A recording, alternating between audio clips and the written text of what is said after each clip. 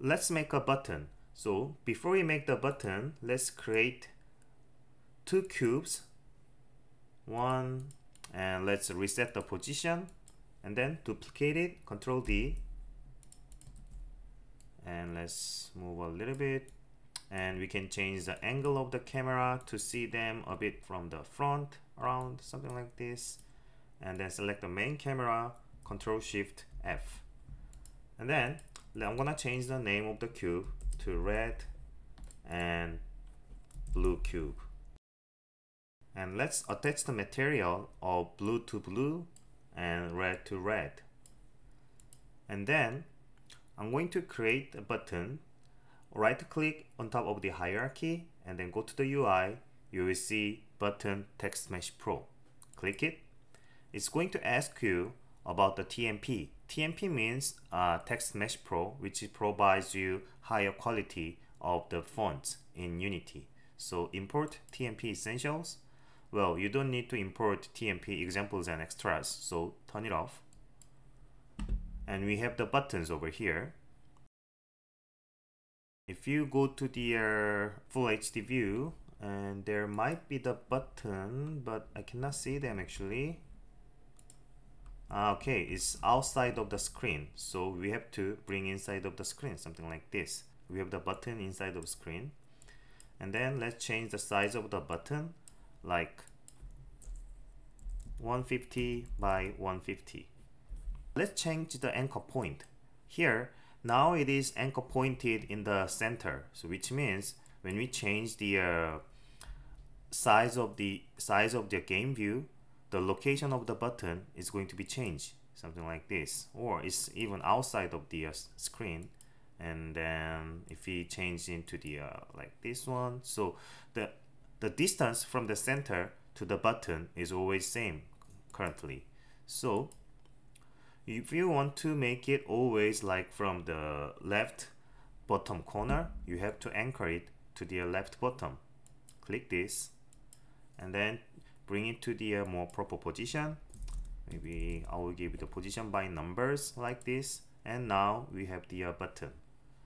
And to change the button color, when you select the button, you will see inside of the inspector and there is an image and color.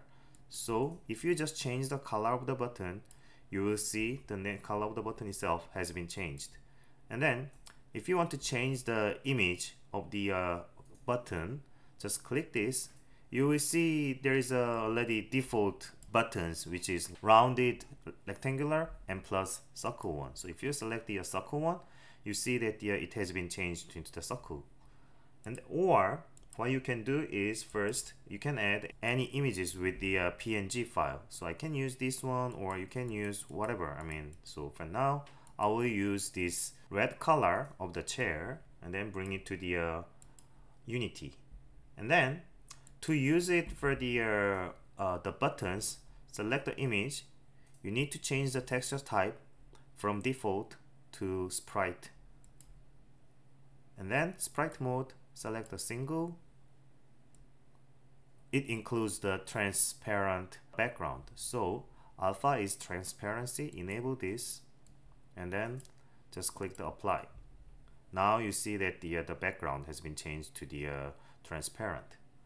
So after setup of this one, and click the button, go to the image and select this to circle, and then you will see our new image inside over here. So I'm going to click the chair red.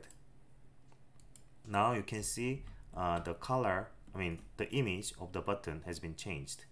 And to change the text is, if you open the button, you will see text.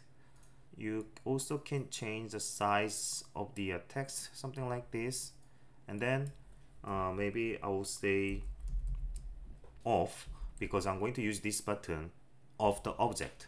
Let's increase the size of the button because we cannot see the text very well. Around 40 is fine, I guess, and maybe white color. And to change the font inside of the button is here. So font asset, you can select any font, whatever you have. But now you can see the default font is just 2, so we need to import the font. So I'll just import the font like this, but you also can go to the C drive and Windows and fonts and then drag them into the Unity whatever you want. So I'm using the Dean right now, and to use them as a TextMesh Pro, select one of them and then right click. You will see the create and then TextMesh Pro and then font offset. If you select it, you will see there is a TextMesh Pro font offset has been created.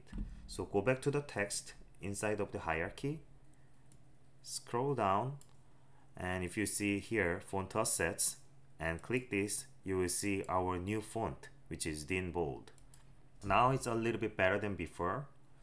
So to use this button without scripting is just scroll down here and then go to the on click and add the function. What we can do is every time when we click this button, we want to make this red cube is going to be disappear. We want to turn off the red cube. So attach the red cube into the on click, and then if you go to the no function, you will see game object and set bool, and just make it just empty. That's it. If you run it, and when I click this button inside of the game view, you will see has been disabled. It cannot be enabled again because this one only has the disable function.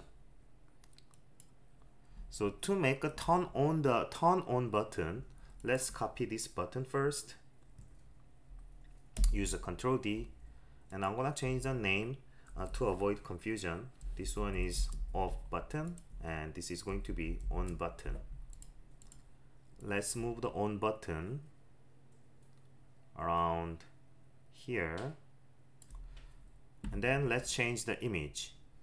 I want to use this time, I'd like to use white chair to turn on. So I drag him again, select it, change to the sprite, and then single mode, and enable alpha is transparency, and apply. After that, select the button again, select this button, and select chair white. Now I'd like to change the text to on this time, and then go to the button. Since we just duplicated a red button, so it already attached inside of the on click. So what we need to do is just enable this. So by clicking this one, the function of this is going to enable some object. Every time when I click the off button, red cube is going to turn off, and every time when I click the on button, it's going to be turn on. So turn on, off. That's it.